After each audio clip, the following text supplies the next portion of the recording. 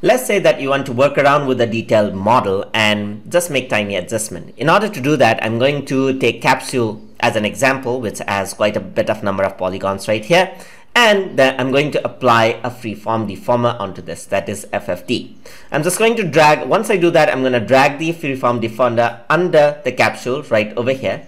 And I'm going to click on fit to parent just like this so that it fits on to the parent. Once I do that, I can actually move the points right here, as you can see. So you got the point, and if I want to move the point, you can see that the deformer actually works out and pulls out this section right over here.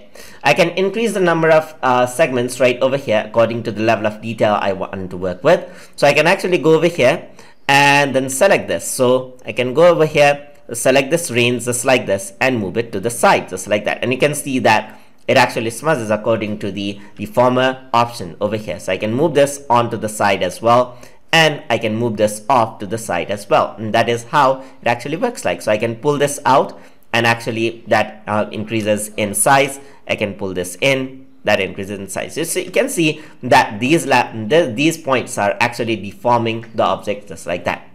So that is how you can actually work around with this. You can also pull the deformer up and down just like that.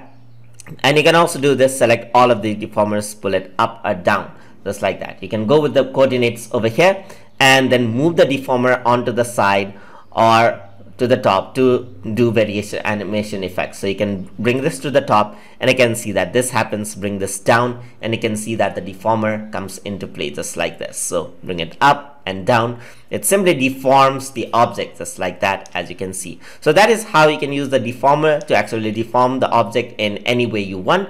Hope you guys learned something as always, and as always, please like, comment, share, and subscribe.